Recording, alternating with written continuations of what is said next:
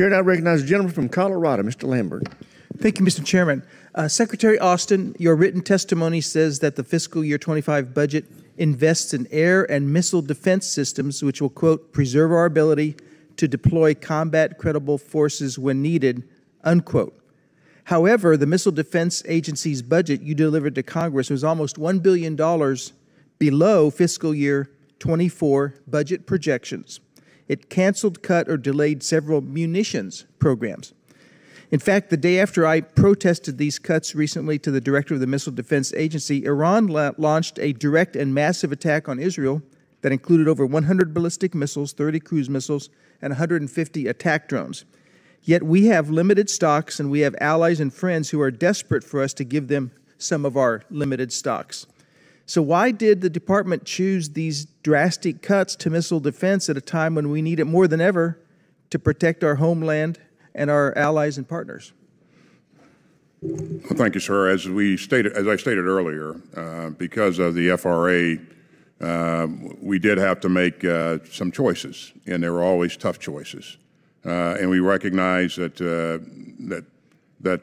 we needed to invest in current readiness, and we put a $147 billion request on the table to do that. Going forward, we will invest in those things that we weren't able to invest in this budget if we get support for an increased top line in the out years. Okay, the chairman asked you both specifically to give an example of something that's been deferred, and I've got one here I'd like to refer to. The budget you've submitted also delays the Glide Phase Interceptor. This would be a defense against hypersonic weapons until after 2035. That's 11 years from now. And yet they have this capability today, Russia and China both, especially China.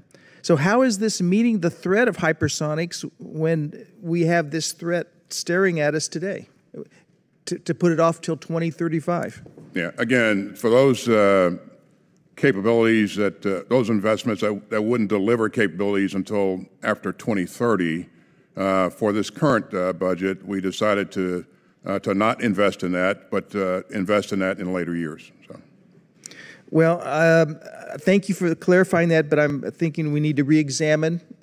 There's a lot of priorities here, but this is one we've got to re-examine. Also, changing gears to nuclear deterrence, when the Biden administration came into office, one of its first acts was to offer an unconditional 5-year extension on the New START treaty. I believe this was a short-sighted gift to Vladimir Putin. According to the State Department, Russia is now in its second consecutive year of violating the New START treaty. And last year, the Strategic Posture Commission, a bipartisan committee composed of great experts, published its report that described the current nuclear modernization program of record as being necessary but insufficient, given China's breathtaking increase in nuclear capability. General Brown, I'll ask you this one. So neither Russia or China are appearing at all interested in coming to the negotiating table, and yet we now have the growth of a third nuclear superpower in this world. So, and New START treaty is probably going to expire in 3 years without being renewed by the Russia and the U.S. What should we be doing to prepare for that eventuality? Thanks for the question. And what I would say is what we need to do is not only thinking about the treaty, and I realize that will be policymakers, but from my perspective as a chairman and as a warfighter is making sure we are getting capability in our nuclear portfolio, but also a conventional portfolio. I sat down with the Strategic Posture Commission. We talked not only about our nuclear portfolio, but also our conventional capabilities as well.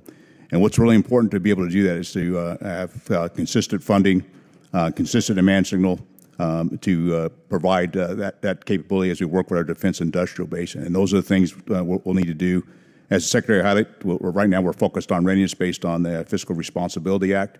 But as we look to the out years, we do need to focus on not only identifying the capability, but giving it consistent funding and then being able to accelerate that capability into the hands of our warfighters. Okay, well, thank you both. We are addressing some of the immediate needs right now, I believe, in a good way, but we really need to look at these out years for what's going to be coming down later. Thank you, Mr. Chairman. I yield back. Thank the gentleman. Chair, and I recognize